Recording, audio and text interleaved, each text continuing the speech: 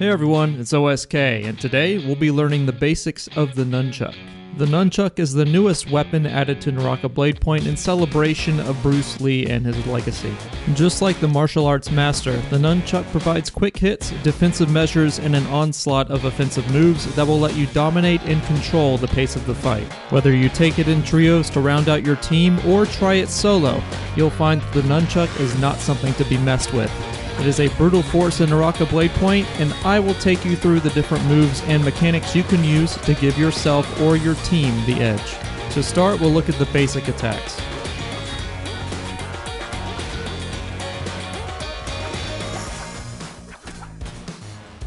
And now for the focus attacks.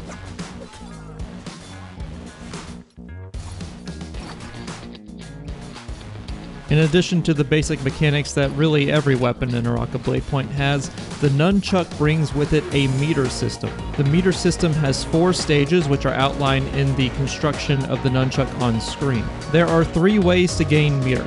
The easiest way to gain meter is to take about 400 damage or so. The next way you can gain meter is by countering an attack. This will give you 1 charge as well. And finally, if you launch a counter attack after you successfully counter an opponent, you will gain 2 charges, making a counter and then follow-up attack the most effective way to gain meter in most engagements.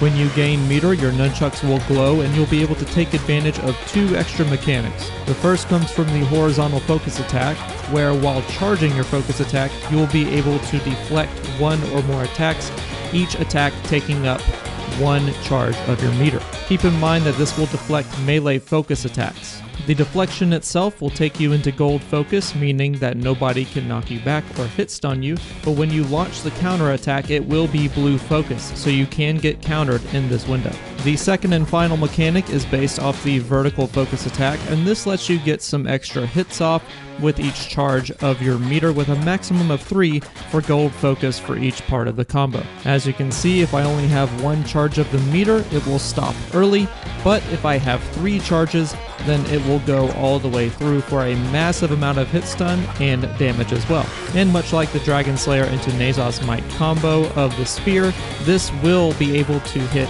more than 1 opponent at a time. So if you're in a trio, you might be able to take 2 or even 3 players with you. As far as Soul Jades go, there are really 2, Trigger and Flying Kick. Flying Kick will alter the 3rd hit of your horizontal 1-2-3 combo with an extra damaging Flying Kick, as the name suggests. The other Soul Jade Trigger allows you to use your horizontal block without consuming a charge of your nunchuck meter. This will also let you block ranged attacks. As far as combos go, without any character skills, this seems to be very basic. Your basic combo is shown on screen with your basic uppercut combo, and sometimes when you counter, you'll be able to land a jump horizontal into a jump vertical afterwards. When fighting against a nunchuck, it's best to keep your distance and try to land damage at range. However, you should be able to make a few predictions in melee range as well. As mentioned earlier, when the nunchuck has meter charge, the nunchucks will start to glow. As far as meter mechanics go, both are based off of a focus attack.